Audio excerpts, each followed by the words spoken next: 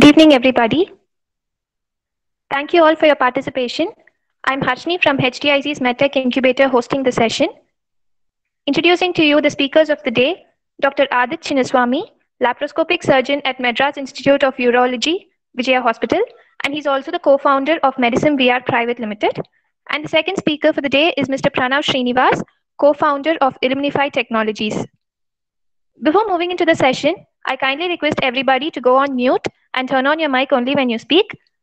And since this is a platform for free flow talk and discussion, anybody can raise questions and provide answers or suggestions. Hence, by doing this, let's keep it a free flow one. And also, as promised, we've got few interesting things that will be conducted after our speakers have shared their insights on the topics for the day. So now I invite Dr. Adit Chinnaswamy to share his insights on the topic functioning of hospitals during the pandemic. Over to you, sir. Thanks, Ashni. Hello, everyone. I think it's very different circumstances these are under which we are all getting together. We have all been affected by this over the last few months, but in particularly as being a health tech incubator, I think we are at the crux of this entire pandemic.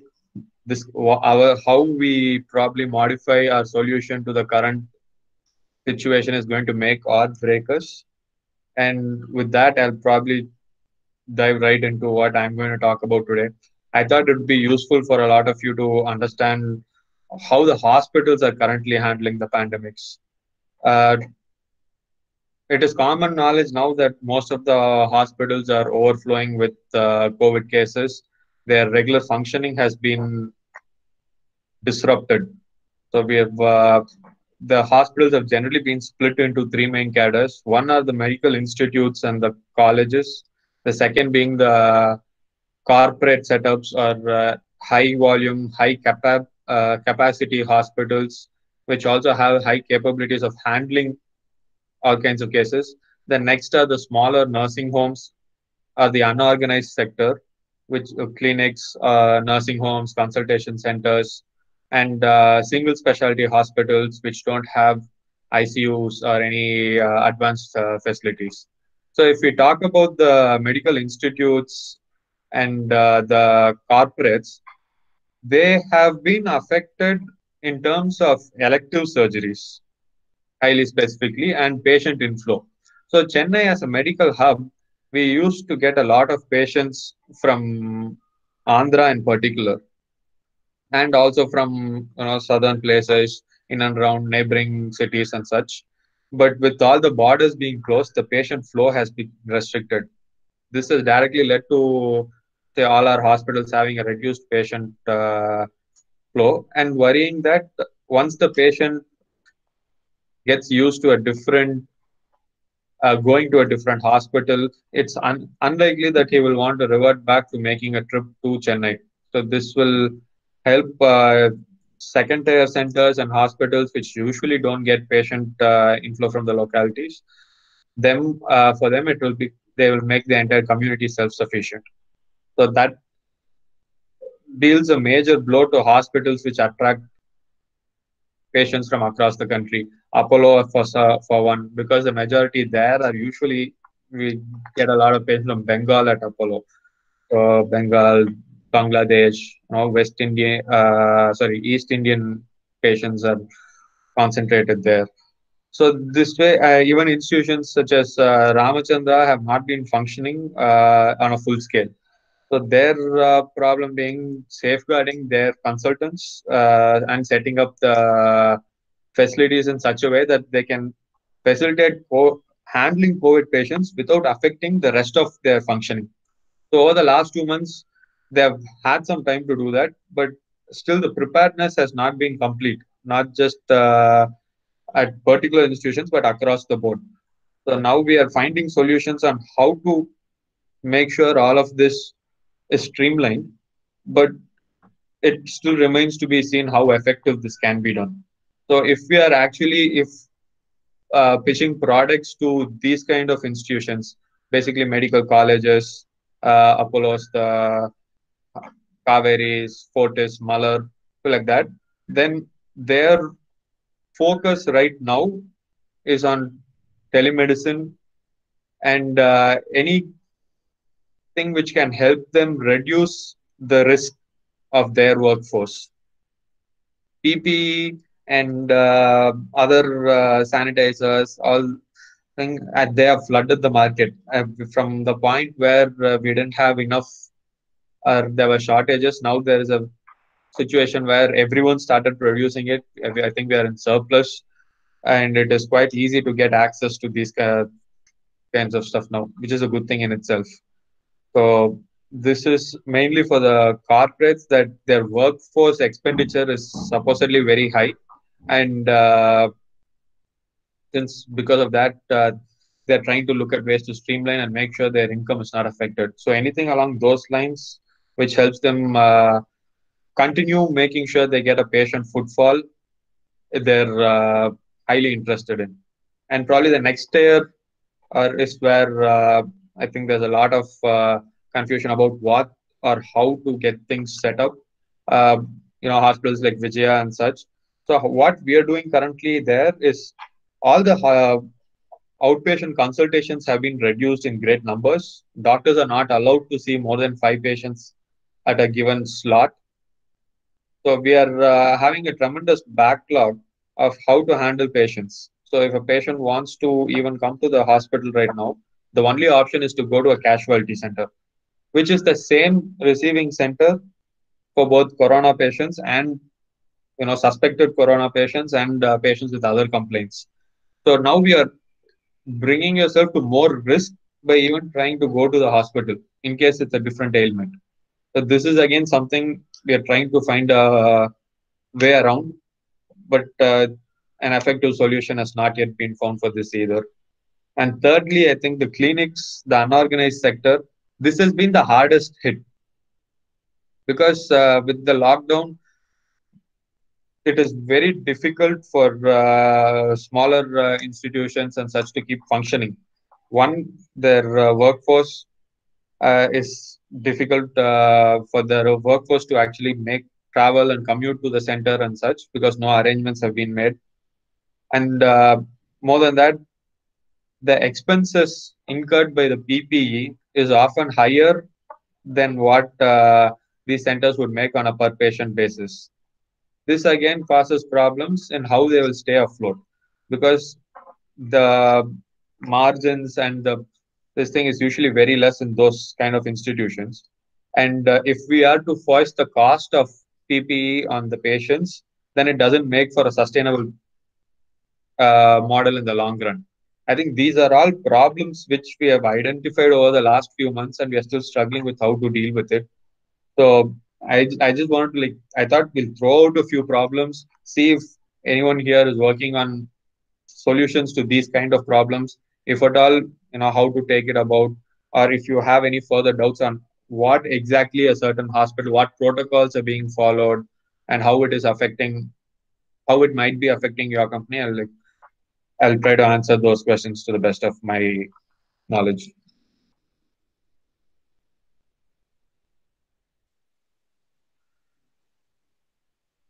Yeah, I think Harshni, I'm done. So Yes, doctor. Thank you so much. So now we have the next speaker. I invite Mr. Pranav Srinivas to speak on the topic handling COVID as a hardware startup. Over to you, sir. Hey, good evening, everyone. Am I audible? Yes, sir. Yeah. Good evening. Yeah, as Dr. Rajat mentioned, it's really not very an ideal way for all of us to meet, considering the current situation. And yeah, I'm pretty sure all of us have been figuring out our own ways and how to go about our fields and how to navigate through our company. And as such, in India, surviving as a hardware startup in itself has a lot of challenges, which I'm pretty sure most of us encounter. So what we do basically at Elimify Technologies is we are assistive tech / robotic startup where we are we're working on solutions for people with disabilities and our first product is a text-to-speech and braille converter for people who are visually impaired, which kind of helps them interact with any kind of content online. So we found that to be a pain point, and we're trying to navigate through that. So what COVID actually, as a hardware startup, initially you're already going to be spending a lot of money on the R&D and the prototyping and stuff. So now added to COVID with the work from home situation and the inaccessibility for all of us to sit together as a team and put things together in itself, was another challenge. But for us overall, I don't know if it's a very ideal way to put it, but as a startup, we would still say that we've been able to make the best use of this unfortunate situation that we are in. I mean, we thought we've kind of maximized all our resources. With respect to that, what we initially did was when the lockdown, even like about a week before the lockdown was officially announced, we in fact started locking up our offices pretty early, so that we knew that this is something that we could have predicted. So me and my co-founder, we decided that we need to start moving our stuff home and figure out how we can work from there. And so we had a week's buffer before the whole lockdown was done to make sure all our team members had essential hardware components, and it was basically a very organizing, it was a challenge to get things in order, organize everything in the right manner. So that's what our target was, to get things to the right people. And from then, what our target was for the month of April and May was to make sure everyone is able to complete their particular individual tasks during that phase. And we were also in a phase where we were testing our product with our users. So we were getting, February end, we started our testing with the minimum viable product, and we were, ready to, the timeline was that in April we were supposed to go to market, and the unfortunate situation was that we couldn't go to market. But what we thought was to make the best use of the situation was, we have a good team. We had a set of engineers who were experienced with what they were doing, and now it was how to make the best use of it.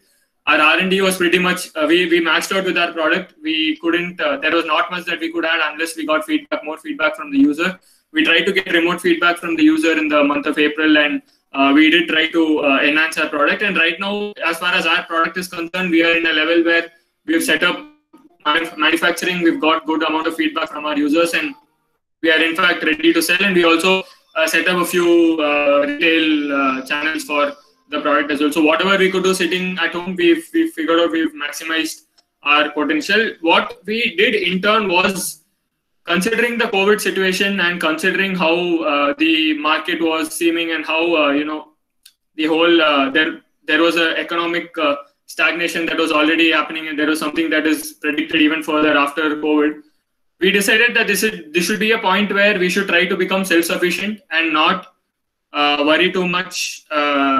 Not worry too much about relying on another source of income, like be it an investment or a grant or whatever may be the situation. So we decided that we should focus on becoming self-sufficient. So first we started off, I remember in the last Digital Cafe talk also, one of the speakers had mentioned about how they were talking about personal protective equipment, that they were making face shields. So we started doing that. So right now I'm basically in Chennai. So in and around the south of Chennai, we supplied about 500 face shields. So that's like that was our initial contribution toward COVID. And then we decided that now let's start exploring what else we can do. So from there, we decided that, considering the team that we already have, and we are still going to be paying them, and they're going to be part of the team, and we decided that we'll start becoming self-sufficient by taking up more outsourced projects in a field that is related to ours.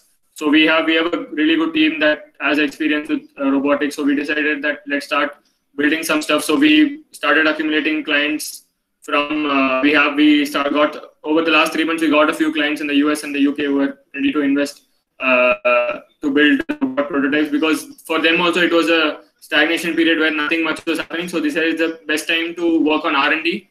So they were also in the mood to give a pump in money to develop a robot for them. And Surprisingly so, we were in a good position that by the time the current lockdown, where things are comparatively more eased out, we reached a position where most of our hardware is ready to manufacture and ready to ship. So overall, the whole situation, we tried to not just stick to what was our core competency, which was, our core product focus was assistive tech. We knew that we maxed out, and it didn't seem an ideal way to just, focus on that. So we kind of branched out, and the robotics platform that we've built right now we also realized that there is immense application for it if we want to put it into hospitals for sanitation, which is something that's happening in quite a few places. Some robots have been deployed in places for sanitization and stuff. So we decided, okay, that's something, if we have a common platform, that's something that could be used for that. And also one more advantage as hardware startup that I thought COVID did give us was, as I mentioned earlier, surviving in India as a hardware startup has its own difficulties, because simple reason that something that I also learned over the last 3 to 4 months is that the cost of hardware pretty much is the same either in the US or in the India when you want to buy it. But you can, I mean the raw materials that you use to make the product, but you can for sure like sell it at a much higher price in any other country compared to India, because that is how our market is, and we believe in more volumes, and that's how it works. So what we realized in that way was this whole COVID situation has kind of accelerated that in India. The acceptance of hardware, what I personally felt was the acceptance of hardware has become manifold in India. Like some examples being the robots that are being casually, accepted for various purposes. Like there are robots being used in hospitals, there are robots being used for monitoring. And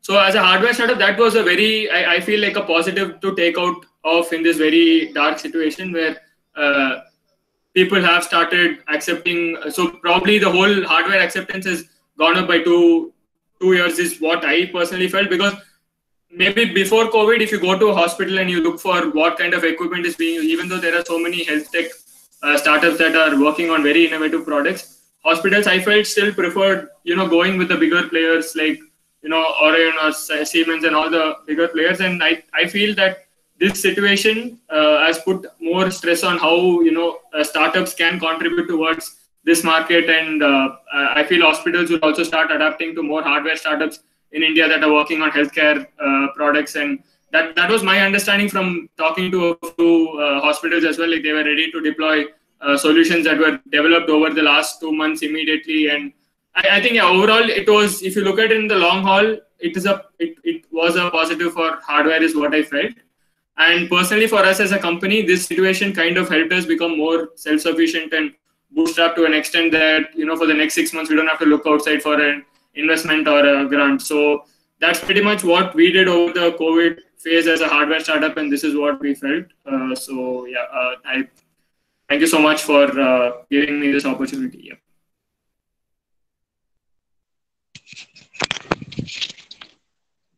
Thank you, sir. Thank you so much.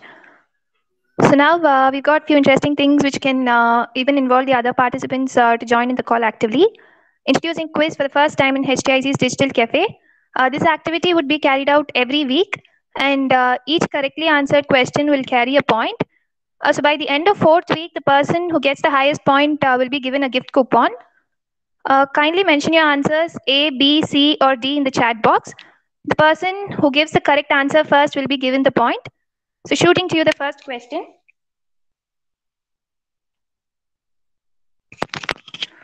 Light bulb technology in hospitals is used as option A, disinfectant and kill bacteria.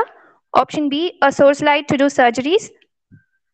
Option C, medicine given to patients before going for surgery. And option D, technology to provide oxygen to the patient. Kindly mention your answers in the chat box.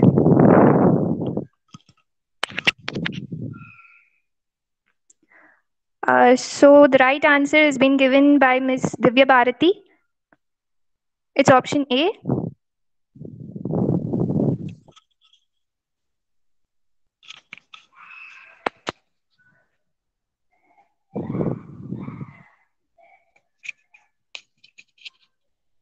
Moving on to the next question.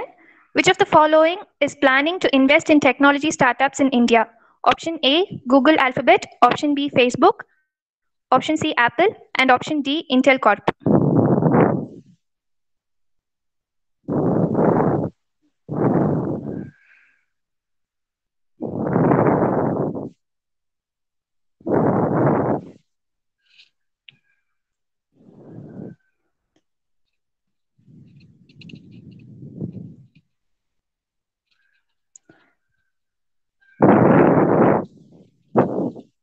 So the first answer was given by Mr. Ranga Vasu. Moving on to the third question.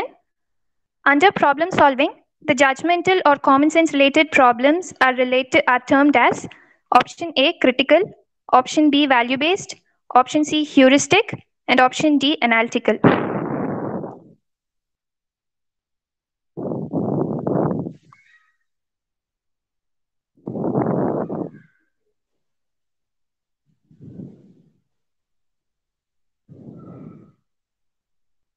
So the right answer is by Mr. Ranga Vasu. It's option C, heuristic.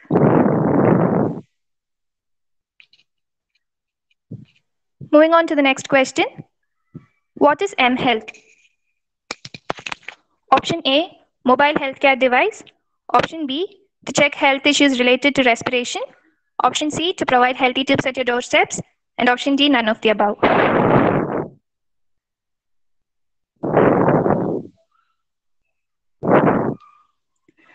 So the right answer was given.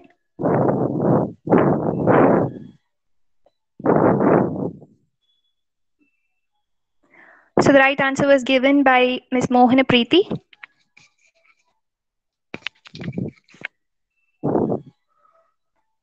Moving on to the next question. The number of healthcare apps available worldwide. Option A, 2 lakh plus. Option B, 1 lakh plus. Option C, 3 lakh plus. And option D, 4 lakh plus.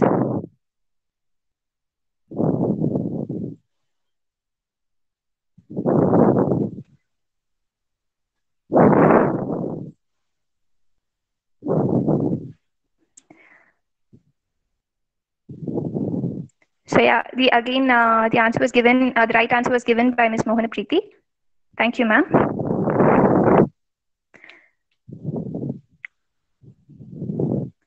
So thank you, everybody.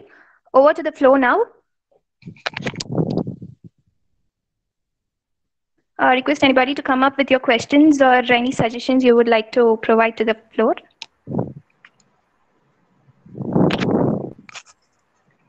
Good evening, Arini. Can I speak?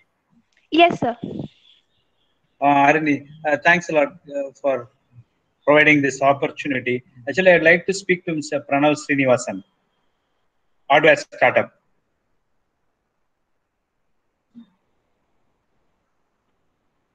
Is Mr. Pranav there?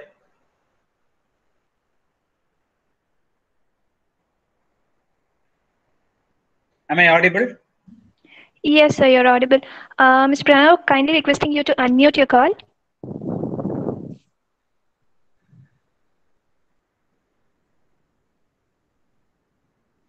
Pranav's call is on mute.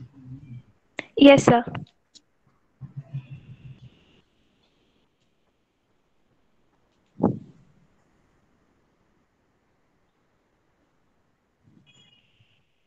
Or can you call him, directly call him over the phone, cell phone, and ask him to... Yes, sir, we'll do it, sir. Open up the mic. Yes, sir, I'm here, sir. Hello. Thanks, Pranav, this is basically since you are okay, we are also a startup company. We work on breast cancer, all those things. Okay, later I'll talk. Okay, sir. I saw a good article this morning on pulse oximeter. Yes, sir.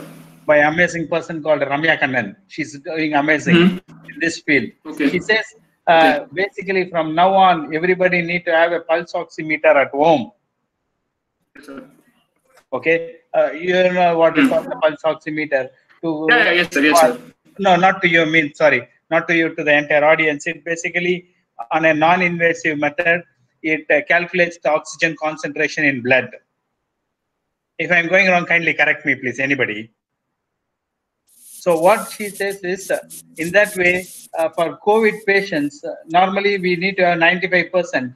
Less than 85 or 80 to 75, it causes a lot of dizziness, all those things. But COVID patients don't realize that, the manifestation.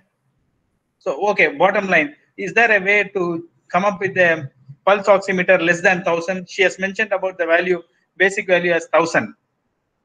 And now also she says everybody need to have it at home. So can we bring down the price? Of course, I will be speaking to the CEO tomorrow, Sigaravelu. Is there a possibility to bring it down the price? So there are two aspects that come into this. So one thing is that there is, of course, the possibility to bring down the price, but it would be a volume game. Like we would need to get it in higher volumes than usually what a startup or a regular company might be able to get it. Because at the end of the day, pulse oximeter is going to have the sensor. So the technology is not something new, but it's about when we look at hardware, the way to bring down the cost is mostly in volume if it's an already existing technology. So that way, I feel, if we're not going to get in high volumes and we want to get something with lower volumes, then the other option would be to use some sensors that are not as reliable as a standard product and try to use some kind of AI or ML algorithms which can fine-tune the data to give us better outputs. So, but either way, considering the whole development cost and what it is going to take to get it out to the market, I don't think unless we have volumes, we're going to be able to get it down to 1,000 rupees that easily, sir. Thank you, Pranav. If I may add to that, I believe we already have clip-on pulse oximeters which are available at around 1,000 for the on the market. I think you can just search, look it up. I don't remember the company out of the top of my head. I think it's Detect Max or something. I can't remember the name, but you can search it up. There are portable small ones which you just clip onto your finger. Those ones which they're actually available at 1,000 rupees. Can I talk? Yeah, just sure. 2 minutes, just a minute. Adit, it's like this, Adit. I have the pulse oximeter, cordless, yes. I have the digital, and that information by Bluetooth goes to the doctor. Okay. So you want to add an extra layer of, you want to link the device to a telemedical. Doctor. Correct. Thank you. That's all, guys. Yeah, okay. Others can have a talk.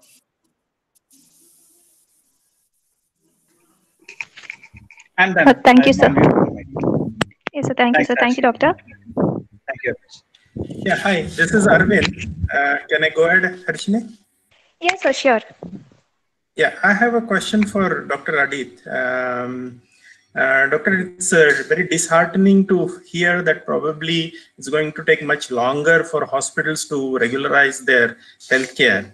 I guess, I think the primary reason there is, of course, the availability and the cost of PPEs by which the healthcare providers need to protect themselves. And probably I also see a challenge that there aren't any SOPs as of now that hospitals are asked to follow while either attending to patient, allowing them to in the hospital or getting them admitted and so on and so forth. So I think there are a couple of things that could possibly happen. Is there any initiative either at the government level or at the MCI level that they are formulating an SOP? Because I think COVID is fine, but not having a well-oiled healthcare facilities could be very detrimental in the long run. So I think probably something may need to be done there urgently. And I hope if the right minds in the medical fraternity sit together, I think the SOPs definitely can be built in.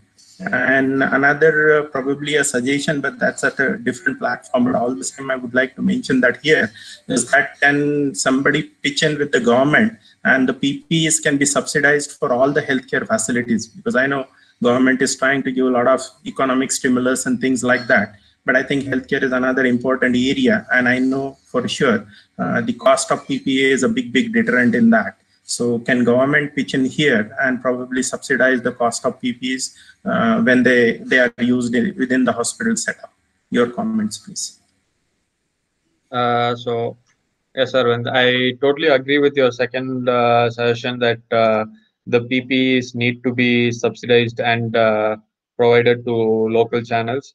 There is a certain amount of players in the market who are providing PP at a base cost. But the problem, if I want to break it down to you, the bare bones, let us take a private clinic for a dental consultation. It is usually around 300 to 400 if you don't have any procedures being done. Just a check but dentists are at the highest. They're one of the highest risk prospects for contracting COVID from patients. For them, if they have to use a full set of PPE, how much ever we subsidize it, it is going to double their expense. A full set of PPE currently ranges anywhere between 3,500 to 2,000 to 3,500. So even if we were to go for the cheapest ones with government providing subsidization, it is still going to add at least 600, 700 rupees at the minimum to each patient's cost. So this means basically we have doubled a patient's expense when he's visiting a dentist for a routine checkup. So unless this can be solved or subsidized to such an extent that the patient feels no pinch, regularization of using PPE cannot be done. And if there's an increased cost, patients will differ from going to the doctor unless it's an emergency. So which is basically what we are seeing happen right now. So that is for the second one. And for the first one you mentioned about hospitals needing a SOP, this is something which everyone is trying to address. The problem is the institutions which are distributing the protocol and the measures to be followed are changing their stance every other week. This is not happening at say a level of local body. Even if you go as high up as WHO, the protocol which they are releasing keeps changing day to day. So until we get a good understanding of what corona is capable of doing and what drugs are going to treat it, ability to set up a comprehensive SOP is going to be difficult. And this is something all institutions are facing the brunt of, actually. Yeah, thank you, doctor. Thank you very much. Thank you.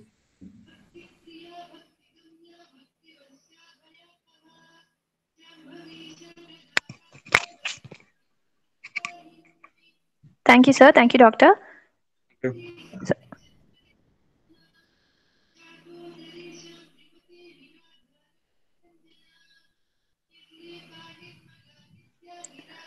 So be free to ask questions. Any other questions or discussions? Kindly come up.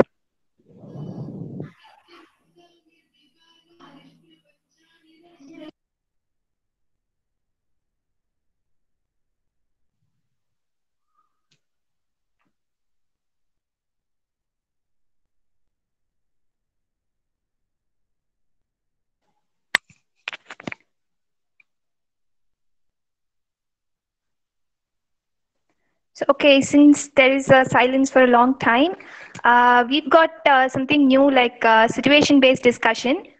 So yeah, we've come up with a discussion.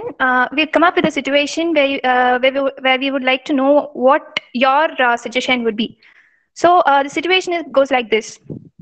So you've appointed a new employee. He's experienced and super efficient programmer maybe. You can keep it as a programmer or anything from your company. So he is super efficient and experienced, but the problem with him is he has a bad attitude and maybe he's not a good team player too. So in this situation, will you fire the employee or would you train him and ensure that he provides value to the team? Anybody would like to come up with a suggestion?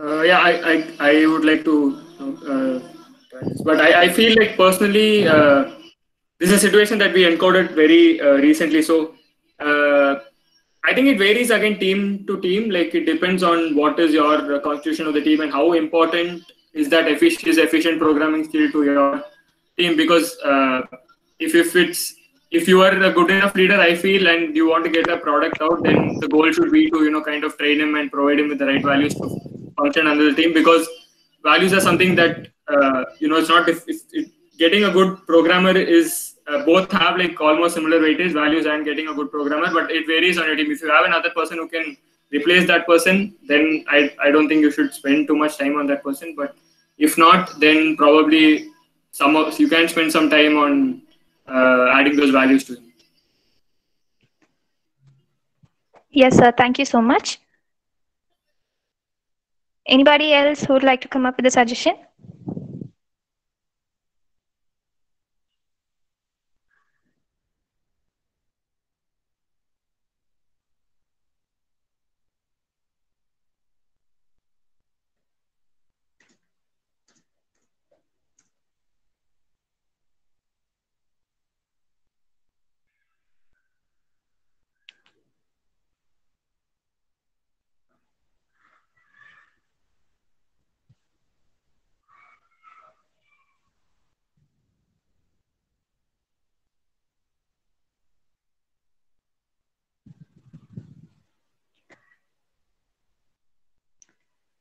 So yeah, we've got many joining us. So anybody would like to give us a suggestion?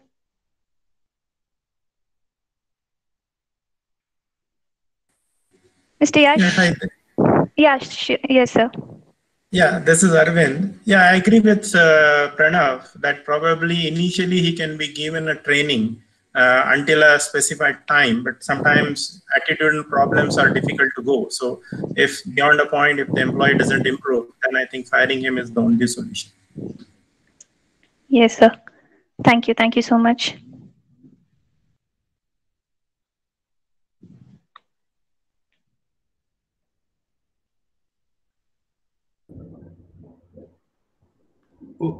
Okay, this is Muthu. I just want to ask, what do you think we can do to make the digital cafe more interactive? What would you like to see happening over the weeks to come? Anyone has any suggestions? What would you like to see happening?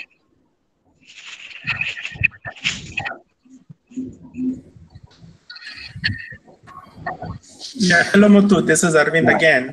Not a direct answer, but probably my suggestion is if we could have a poll done among the startups saying that what kind of topics that they would want to be addressed in the digital cafe, probably that could give us some ideas as to what could be more relevant for them. Okay. Anything else anyone else wants to say? Add Yash, Jilma, Praveen.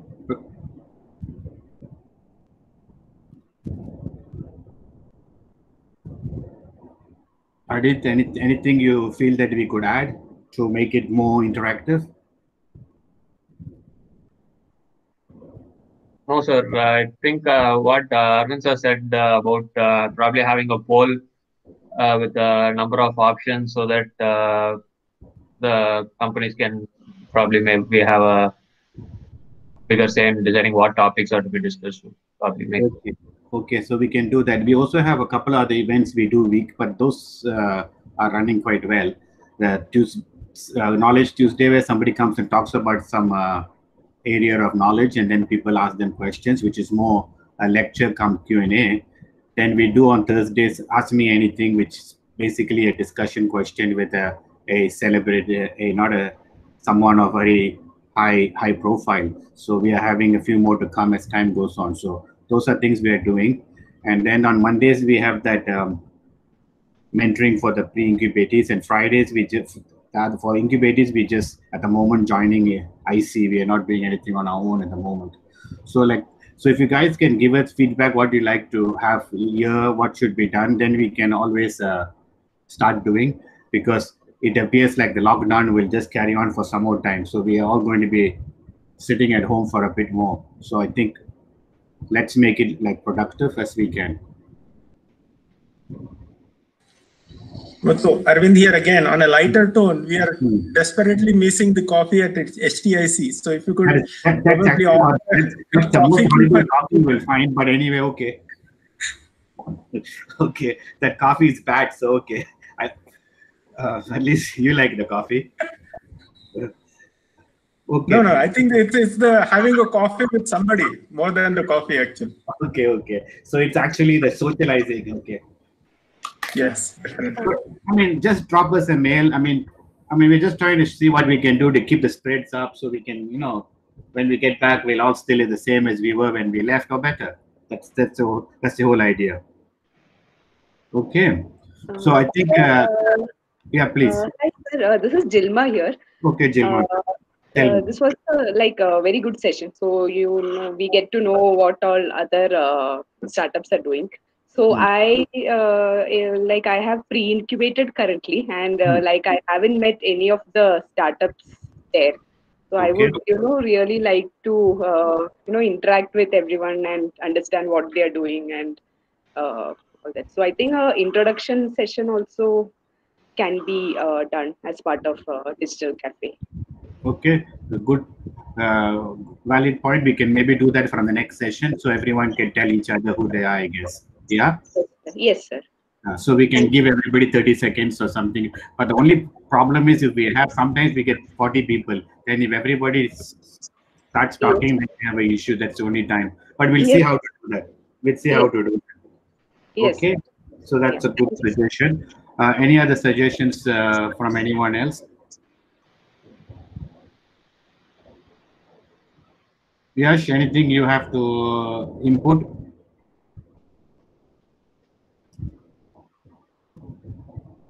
I think he's on mute.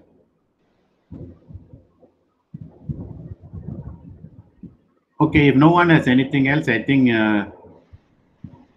Arshini, you can wrap up the session. Yes, sir. Yeah. So thank you all for joining us this eve, and I would also like to thank my colleagues Archana Balan and Sumitra for helping me at the back end. So anybody, if anybody is interested in volunteering to share your experience, the upcoming digital session, kindly contact our team. So thank you, everybody. Have a nice weekend.